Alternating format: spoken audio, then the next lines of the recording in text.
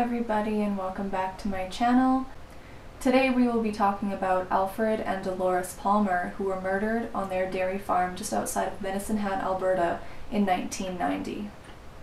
Now, I don't have a lot of information on this case and there wasn't a lot available online, so this will likely be a very short video. However, I always feel that it's important to bring light to cases and cold cases like this. As well, it happened in the province that I was born and raised in, and about 4 or 5 hours from where I currently reside. Alfred Palmer owned a dairy farm just outside of Medicine Hat, Alberta. He was a very community-oriented individual and was once a councillor with the Municipal District of Cypress. His daughter-in-law, Dolores Palmer, was obviously married to his son, and they lived on the farm as well in a separate residence. Dolores did work on the dairy farm, however she also worked as an assistant teacher with the 7 Persons Early Childhood Services School. At the time of her murder, Dolores was a mother to a 9-year-old boy and a 12-year-old girl. She had many friends who described her as a bright spirit and was well liked within the community as well. On December 30th, 1990, the R.C.M.P. were called to the farm at about 8:45 p.m. Both Alfred and Dolores were found at the rear entrance to the farmhouse, and they had been shot with a .410 caliber shotgun. Dolores was pronounced dead at the scene while Alfred was airlifted to a Calgary hospital. Unfortunately, Alfred passed away the following day, December 31st, 1990.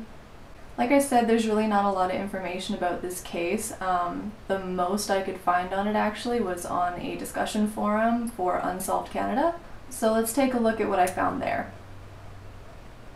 On the Unsolved Canada forum, I found a comment from an individual claiming to be from Medicine Hat and indicating that there were some rumors surrounding the family.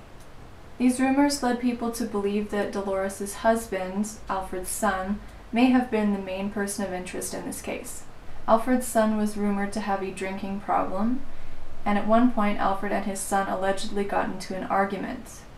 During this altercation, Alfred's son found out that he would not be inheriting the dairy farm, but that Dolores was to be given the farm instead. It sounded to me like Alfred trusted Dolores more with the day-to-day operations of the farm and obviously the long-term future of the farm, and not so much his son. It was unfortunately also rumored that Alfred's wife may have worked with her son to commit these murders. Now, this theory is obviously somewhat hearsay and a lot of town rumors, so let's take it with a grain of salt, but I felt it was important to include it. Someone in the town may know more than they've said, and perhaps the rumors could have some truth to them. So moving forward, our next theory is surrounding a large yellow or brown sedan initially reported in the investigation. There were 2 occupants in the vehicle that allegedly visited the farm and had asked Alfred for gas for their vehicle. Alfred told them that he had none, and that was seemingly the end of their interaction. I wasn't able to find much more information about this vehicle and whether they found the occupants of the vehicle and whether they were questioned, so I'd be very interested to know if anyone else saw this vehicle, who it may have belonged to, and where this led to, if anywhere. If anyone knows anything and you're watching this video, please drop it in the comments, because I'd be interested to know if anything came of this theory in regards to the police's investigation. And lastly, the police had also looked into a recently released inmate in the area. Obviously they would have had to pursue that lead, but as far as I know, this individual was never identified or named, and it did not lead to any further information regarding the case.